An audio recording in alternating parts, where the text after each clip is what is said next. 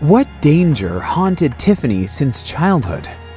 And I married my stalker. And he called a few phone companies, got my number, paid for it. Those type of things it should not happen. It's still hard to deal with sometimes. It make you feel unsafe. It make you feel like don't nobody care about you when you tell nobody believe. The first person I ever been in love with was my mother. She used to say to me, "You stupid. You ain't no good." She would get so mad, she'd hit you. I wanted to die because I felt like, why am I even here? After all those challenges, Tiffany tried to be happy again. She started dating Common, but was it the right decision? And the police will come and they arrest me. I'm grateful to have her in my life. Do you really love me? What's the best piece of advice you've ever been given? Never trust nobody. Tiffany is one of the best comedians nowadays. But what tragic path led her to comedy? You said jokes and laughter helped you survive. How so? They helped me to deal with the hard stuff. You find the funny in it and laugh about it. Why could Tiffany not hold back her tears while talking about this? All I wanted to do was hang out with all the comedians, and that was making my ex-husband so mad. He snatched me by my neck and slammed me into the wall. And I had broke up with him. I left him. I was like, I can't live like that. I can't do that. I'm not living that life. And he wanted me back. We got married again. I didn't know any other way to be loved. Maybe this was the only man that I had ever thought truly loved me. Tiffany didn't even know what it meant to be loved.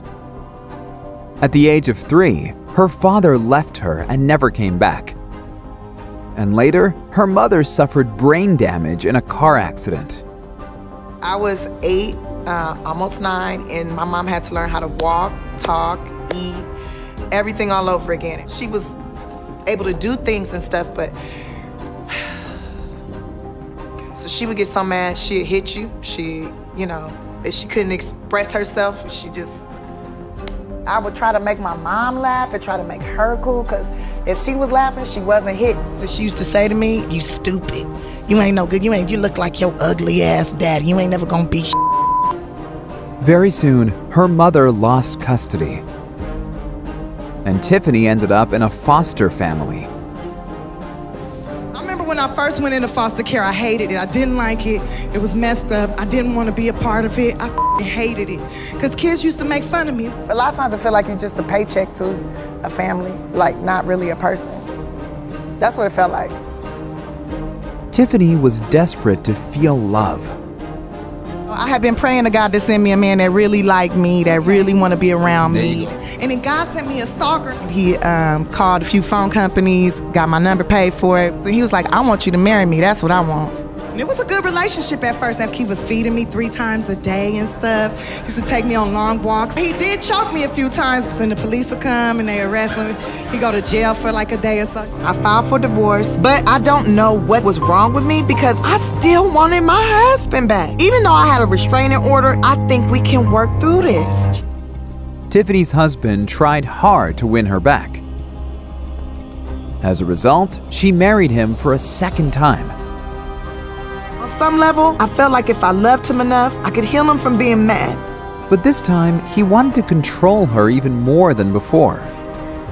He told me, like, you can't receive no phone calls or text messages after 10 o'clock because that's disrespecting our relationship. You ain't got to do that comedy shit no more. And I love comedy. You can't take that away from me. This is my safe place.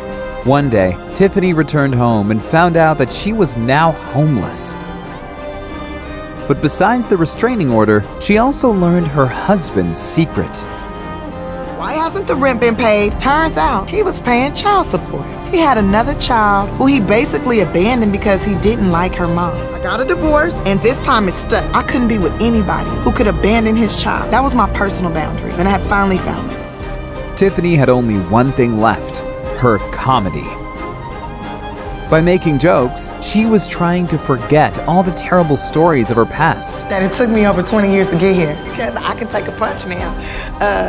You can't never knock me out. Comedy is the instrument and the key to keep me being positive and alive. But it feels so good to me to laugh, and it feels even better to see other people laugh. Now she jokes a lot about her dark childhood. Tiffany even said she is grateful it happened with her. Came from all this craziness and this madness and bad things happen. But from all that, it's garbage. It's garbage. I'm gonna use that as fertilizer to have an awesome, fantastic life.